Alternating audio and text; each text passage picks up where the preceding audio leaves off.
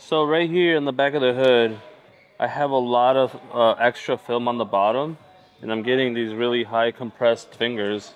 The good way is to heat them up, make this film a little bit more malleable. Come in with one of your hard cards, and you really want to work these fingers down together, slowly, breaking them up into even smaller fingers, and just work it slow. Keep pushing it, push them all evenly until they start to go down, and then you keep working until you get to a good spot where you're like, all right, that's far enough.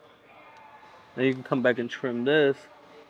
But that right there, it's gonna hold so much better than me just heating it up, pushing it down as hard as I possibly can, and hoping that it stays down.